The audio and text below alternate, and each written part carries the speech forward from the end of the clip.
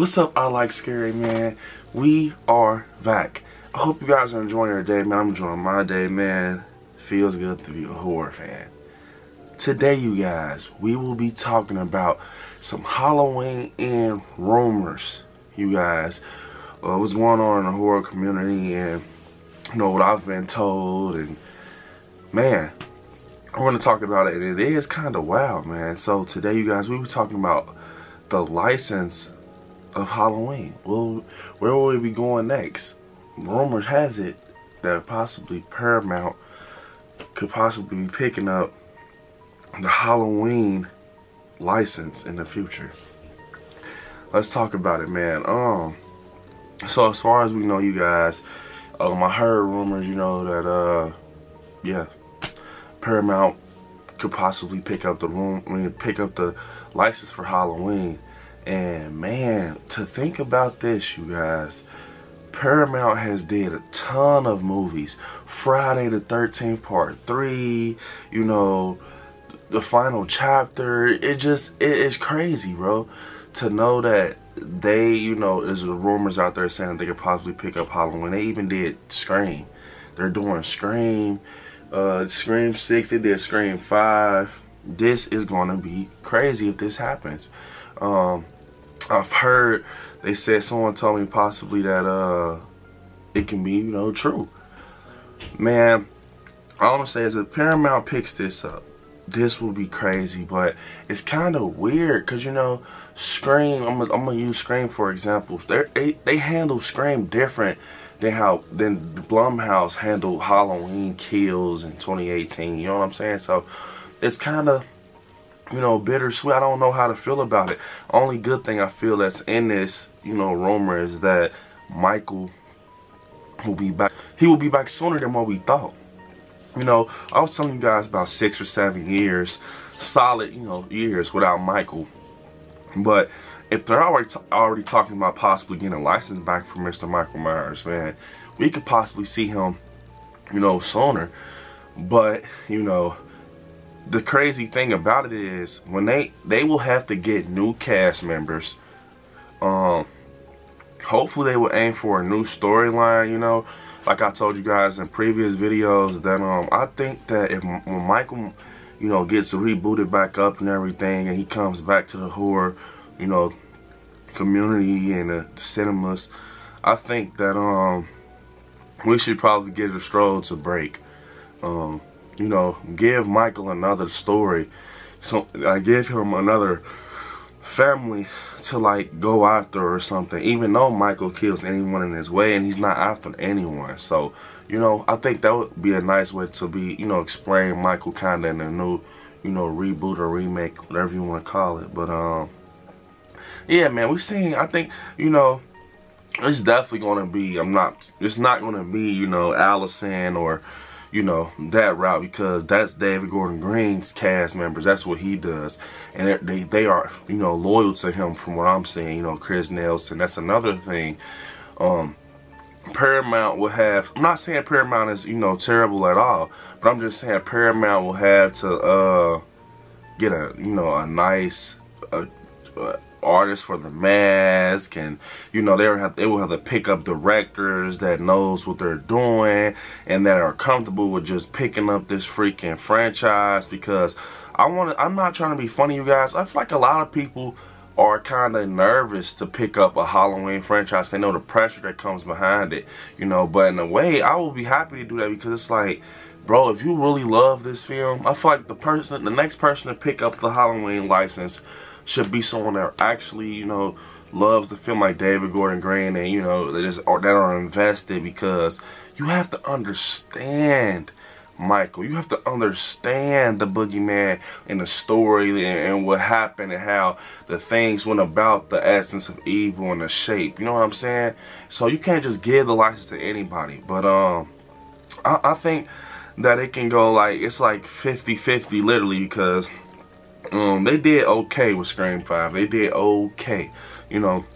And David Gordon Green, he's been killing it. I'm not gonna lie, he's been killing it with this trilogy, man. I mean, yes, Halloween Kills had a few cringy moments, but I mean, that's what you're gonna get from somebody who kind of, you know, played with, like, you know what type of movies he did. So it's like, that's what you're gonna get, man. That's what you're gonna get. And you know, some comedic stuff in there, and I liked it. But the Halloween Kills kind of, he just had some cringy moments. But I definitely feel that no one's gonna ever get that mask. I always said no one's gonna ever get that mask as close to the 78 as Chris Nielsen. I'm not saying no one is going to ever like give us a look that we can, you know, go by with and be satisfied with, but no one's gonna ever get that mask down pat like Chris Nielsen, man. That shit is out of this world, insane. And David Gordon Green, to feel, it's gonna be hard to fill in some shoes that David Gordon Green has like put out in the horror community and just created and cemented to the ground, man. It's gonna be crazy because he has definitely left his mark, man, when it comes to Michael Myers. Like, I feel like, you know how we talk about John Carpenter now? We're going to talk about David Gordon Green, man. We're going to talk about the trilogy a lot now. Like, that's going to be our history kind of now. Like, when we look back on Halloween, we're still going to look at 78, but you know what I'm saying? It's going to be like that. But like I told you guys, man, I think it would be cool for them to pick up the Halloween license and go about it with like Jamie Lloyd involved, Danielle Harris. I think that will be cool. You know, or they can possibly tell their own story with Michael. Like, you know what I'm saying? Tell their own story with him.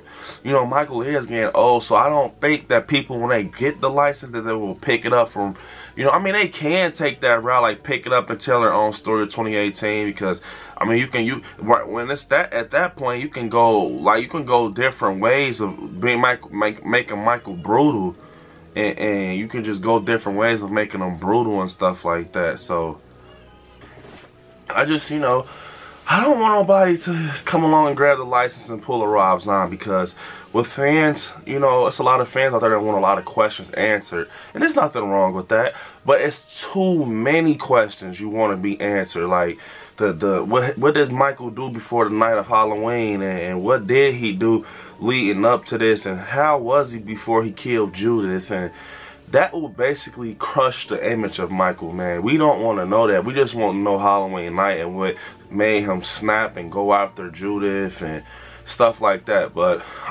that's where we're going to have to go through when other people pick it up, man. So, you know, look how many people, you know, are trying to pick up Nightmare on Elm Street. You know, speaking of that, you know, Jason Blum actually saying, which I think will kill it, saying he could possibly try to get a Nightmare on Elm Street going. But will Robert Englund be in it? I don't know. But as far as we know, you guys, this is just a rumor, you know, with Paramount possibly picking up Halloween license. We're going to not have Laurie in it, of course. I don't know, man. So I feel that they can't even go the reboot route or the remake route if Jamie Lee Curtis is not, you know, I don't think so, man. It depends on who gets it, and I think we will understand when we find out who gets the license for Halloween, like what to expect and stuff like that. Like, this is our example. If Radio Silence, the people who are, you know, dealing with Scream, got Halloween, no, they will kill it. They will really like kill the franchise. I feel like, I'm not saying that they're terrible at what they do, because I feel like they are literally designed to make a Scream movie. Like, just stay over there, and you know, Halloween is different, bro. Just the way that you guys have the teenage drama set up and everything. Just, you know, because Halloween, you have to be a certain type of director to get a Halloween movie, you know, to the point. It's a lot of people picked the license up and did what they did, and it did not turn out to be something that we thought will be good in the future. So, but with that being said, you guys, comment down below, man. What do you think about this? You know, Paramount possibly picking up the license for Halloween, man. I think it's like 50-50. It's bittersweet. I'm not saying they're terrible at what they do, but you have to match the vibe of this franchise and know what you're doing with this franchise. This is not a Jason or a Scream movie. This is a different pace, a different vibe, different environment, and a different type of evil. So, but you guys, this is the end of the video.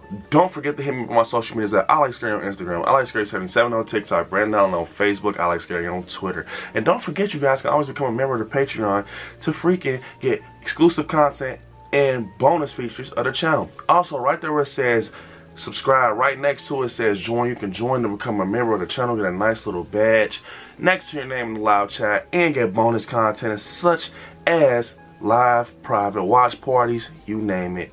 But yeah, you all watch some horror movies. Stay scary out there. I love you all. Peace.